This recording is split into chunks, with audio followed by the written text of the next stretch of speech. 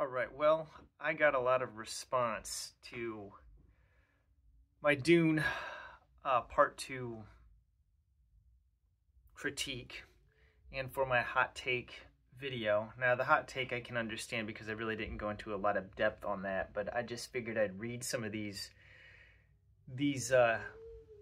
angry responses that I got from people. So, let's see. I hate how book readers always want the director to include absolutely everything and make a 7-hour movie. Thank God we have actual smart people trying to film this. I'm fine with adaptation. I never said that the movie had to include everything that was in the book. That's not really my complaint. Let's see. Sounds just like how people reacted to Peter Jackson's Lord of the Rings. I don't know what people expect when books are adapted, key word, to film. It's a different medium, of course. It's going to be different. Again, not really my complaint that it's an adaptation. I actually like Peter Jackson's Lord of the Rings. Even though it is adapted, to me, Peter Jackson is an adaptation. And what Denis Villeneuve has done, I would consider Dune Part 1 an adaptation of the source material. I would consider Dune Part 2 to be a complete rewrite. Complete rewrite. It's not the same at all. The character motivations are different. Characters have been completely changed, so on and so forth. So let me scroll down and see what else we got. Let's see. Here's one. If the YouTube algorithm didn't work, you'd have 5 views, and people still don't give a damn about your opinion. That's very constructive criticism. That's great. Okay, here's a sensible response. It says, I think it's okay to dislike the movie, to each their own. But you will need to flesh out the reasons why in a follow-up video, otherwise you'll get flamed. Personally, I enjoyed it a lot, but it wasn't perfect. In particular, I was annoyed, again, by Chani's character. Clearly, she was Zendaya before Chani, so we essentially got a California girl in space. Also, the fighting scenes were underwhelming, both close-ups and large battles. It's just not Villeneuve's forte. But other than that, it was pretty amazing, and I read the books. I just accept some sacrifices need to be made to bring this story to the masses. Now eagerly waiting for Dune Messiah. So that's a pretty reasonable response, okay? And by the way, I did make a follow-up video. These are all on the unpopular opinion, I hate Dune. So I'll go over to my other video where I did the in-depth analysis and read some of the complaints that are there and respond to those. All right, here we go. It says, what a sad attempt at getting clicks. Currently has 65 likes, which is more than the video itself actually has. The video, as it stands right now, has 46 likes. It's got, 2,000 plus views at this point, and it's kind of petered off. Like it really got a lot of traction, then the video died. And I don't know why the algorithm, why YouTube pushed this video for like 48 hours. I don't understand it. You can clearly see the videos that I have made on this channel. They usually get less than 100 views on average, but this one just went insane. So for some reason, when you make videos that are negative, videos that are like rage videos or videos that are critical, YouTube pushes negative content. James, the Bald Book Geek, did a very interesting analysis on this the other day, and I completely concur with him. That negative content gets driven by the YouTube algorithm, and I do not understand it. People thrive on negativity for some reason. Now, my response for me, this was my Last Jedi, right? People got mad at The Last Jedi, and it basically destroyed Star Wars. The Star Wars fan base has never recovered from it. Star Wars is a dead brand now. It's a completely toxic brand. You can't have any fun talking to other Star Wars fans because the people that love Disney Star Wars love it. The people that hate it, hate it.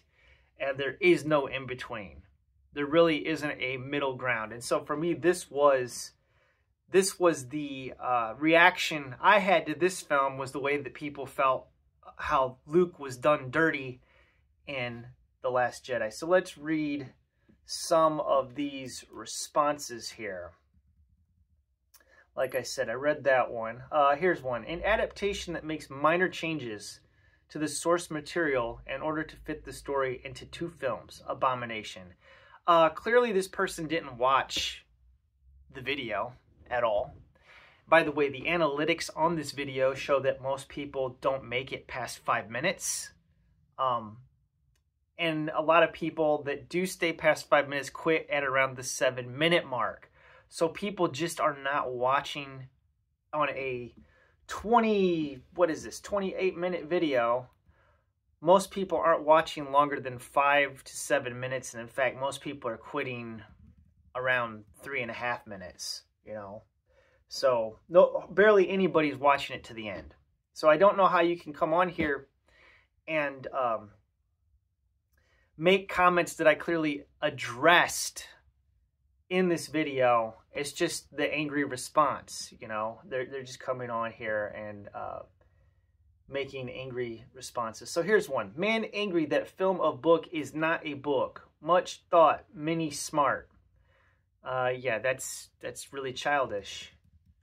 Let's see. Emasculated, because I titled this Dune Emasculated. Denis Villeneuve's Dune, right? Emasculated. Pretty sure the Bene Gesserit are running the whole show, just like in the book. And remember that Herbert only wrote Messiah as he felt people didn't get the message about how Paul was bad, so Chani being different is absolutely on point for the movies to steer it that way. Do you just wake up in the morning and get upset about everything?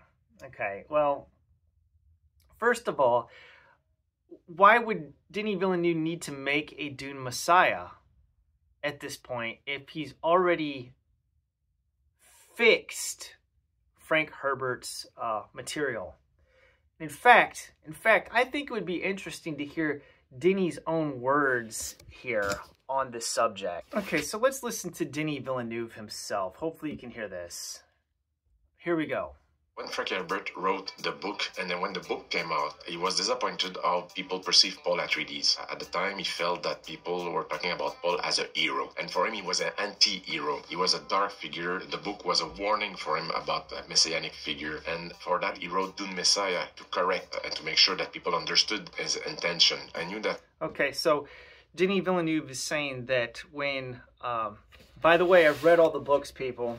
I've read them, all of Frank's books, so all the people that said I didn't read them, and that I don't understand the books, because that's a big thing that I'm getting, right? People claiming that. So, when Frank wrote this, a lot of people missed the point that it was giving about the dangers of charismatic leaders. That's why Frank Herbert wrote Dune Messiah, to make it absolutely clear that Paul is Space Hitler, okay? That's what this was written for. So that's what Denis is saying here. He's saying, oh, Frank wrote this to fix this. Well, this wasn't broken. If you read this carefully, you can pick up the message that that Frank's laying down. So Denis is saying, I fixed it. I knew that story had the benefit of having read Dune Messiah, so I wrote part 2 having that in mind. And that is why Chani's character is slightly different. Chani's character is slightly different. No, dude, she's a completely different character. It's not slightly different. She is completely different in my adaptation than in the book, and it helped me to bring the initial intention of Frank Herbert to the screen. Okay, so there we go. So he said he fixed it. So he took and adapted...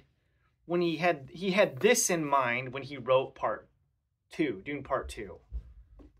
And has Chani be the voice of telling us, Paul bad. You know, Paul bad. You bad. That's my problem. Now, if Denis is adapting and making a Dune Part 3, okay? He is. He's already said he's doing it. So my point is, what is the point of making a Dune Messiah if you've already beat the audience over the head with the message that Paul is bad? I mean, come on. Okay, well, let's get back to some more of these comments. Another comment. Another red-pilled, middle-aged white guy complaining. This is a fine adaptation that doesn't try the legacy of the original book, but I wish it did because of how much it would piss you off. Yeah, that's great. Let's see. Red-pilled alpha male guy. Let's see. The changes to Chani's character is not an attempt to make her a strong, independent woman or whatever. Chani is a pretty nothing character in the books. Her role is basically just love and comfort Paul and just go along with whatever he does. The movie, so I would disagree with that assessment. Read the book again. Chani's not a nothing character. Okay, Chani's not a nothing character. This Chani is not Chani. This Chani might as well be renamed Karen because it's not Chani at all. Let's see. I noticed while watching that you point out a lot of difference between the book and the films, but you never really explain why one is better than the other. Okay, I did. I said that the book, the movie has been dumbed down, so I mean that's a point. You point out that Paul's motivations have changed. You don't explain why. The death of Leto II is what pushes him over the edge. Leto II, Paul's child with Chani. The fact that he's missing from the film. Okay, it removes any maternal... the maternal part of Chani's character has been removed. She's a mother. Her role as a mother's been removed. Her role as a daughter's been removed. Her role as the niece to Stilgar has been removed. All of these family attachments have been eliminated so that she is an independent woman. Okay, that's the reason why she can walk out at the end. If her and Paul have a child together, why would she leave Paul? They would have had a child together. I mean, they don't have a child together. They're kind of like, will they, won't they in this movie? Are they going to hook up? Are they not going to hook up? She's completely different from the book. So, again, why do you need Dune Part 2? Why do you need Dune Messiah? Why do you need a Dune Part 3 if you've already injected the core message into the film? You're dead wrong. You can't cram every story point from a book that takes 21 plus hours to read into a 2-part movie. Villeneuve completely captured the essence of the story. The long shots and the scores set the tone and really transport you into the Dune universe. Okay, I never said you need to cram every plot point into into 2 movies that take 6 hours. The point is that the Sci-Fi Channel did an adaptation of this film back in the year 2000 that was shorter runtime than both the Denis films together and did a better job at adapting the source material. A much better job. It's just so low budget. I mean, if Denis Villeneuve could have taken the script from that and just shot the film with the Hollywood budget and that script, it would have been amazing. Okay, let's see. I absolutely love Dune, but I understand they can only put so much into a 5 to 6 hour movie. Give them a break. Great job with the 2 movies. Again, not my argument. You didn't watch the video because that's not my argument. My argument wasn't that they didn't put everything in. I even said, I understand it's an adaptation. Okay, we're rehashing stuff again. Would have welcomed some constructive criticism in this sea of positivity for the film, but this is just bad. Not gonna lie, I skipped to 7 minutes. I heard you say the film was feminist, and I tuned out. Okay, so I give reasons why the film has been injected with feminism. And by the way, Denis Villeneuve is on the record saying that he did make the movie more feminist. And people have been on the record that worked on this film saying that the problem with the film is that the women are weak. And I don't know how you get that. How do you get that the women are not prominent enough in the movie already? Or in the book already? Like, what they did to the Lady Jessica here was they basically turned her into the Lady Macbeth. They really changed her character and her motivations as well. Here's another one. Taking away a ninja 4-year-old is taking away the adult parts. Get a grip. You're saying people coming at you haven't read the book. You're trying to gatekeep, but only read this recently. I read this back in the 90s, read it every decade, and loved the film. I'm watching it for the visuals. If I want all the details of the story, I read the book. Again, that's not my complaint. Did you actually watch? Did you actually pay attention? Because it's not about the 4-year-old, you know, taking away the speaking 4-year-olds, taking away the adult parts. It's so much more than that. And my suggestion to this individual that made this comment is read the book again. Maybe it's been a decade since you read it. The book altered, or this film altered a lot more than you think it did. A lot more than you think it did. Let's see. What a boring take. Let's see. There are people that agree. Totally agree with you. This adaptation is fantastic and stays pretty damn true. It's masterful storytelling and makes it so compelling and work for the movie. This is Denis' vision of the world and his version of Dune. I agree with that. It's his version. This isn't Frank Herbert's Dune. If you just slap Denis Villeneuve's Dune on the title of the film, I probably wouldn't have as much problem with it. But the fact that this is what I mean by bait and switch. Part 1 was a pretty faithful adaptation. So I went into this movie thinking that it was going to be a faithful adaptation of Part 2. And it's a complete rewrite. Anyways, I know nobody's listening. Everybody's tuned out at this point already. It's just, I think you should focus more on the overall quality of the project. It treats the world of Dune with a ton of respect. Yeah, I disagree. I think that the character of Chani and the changes that it made are actually disrespectful to Frank Herbert. Again, Denis went in this with the attitude of he had to fix Frank Herbert's work. It's not your job to fix the material. It's not. Why don't you go fix William Shakespeare, you know? Why don't you take all the problematic elements of Macbeth and just rewrite it? Because, you know, the Lady Macbeth just comes off as a toxic character, and it's not a good representation of women. So why don't you rewrite Shakespeare and make a Shakespeare film? I mean, come on, dude. This is ridiculous. Let's see. Insecurity much? Nope, not at all. Knowing that I was going to get flamed for making this, I'm pretty secure I can handle it. Tell me how insecure you are in your masculinity without telling me how insecure you are. Or wait, I guess you just did tell us. Yeah. Brilliant comment. Pretty terrible video, to be honest. I don't even think you watched it. How embarrassing for you. Why? Because I have an opinion that goes against the mainstream? Whatever. I'm not embarrassed of it. Genuinely impressive you can read these books and can't pick up any themes. The book is criticizing the white savior and patriarchy, and you can't even see that. Are you serious?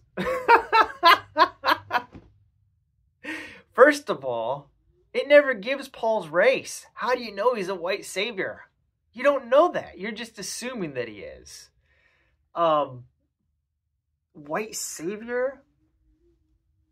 And criticizing patriarchy. Actually, if you've read the entire series, Frank makes critique on all forms of different forms of government. So, again, what are you talking about?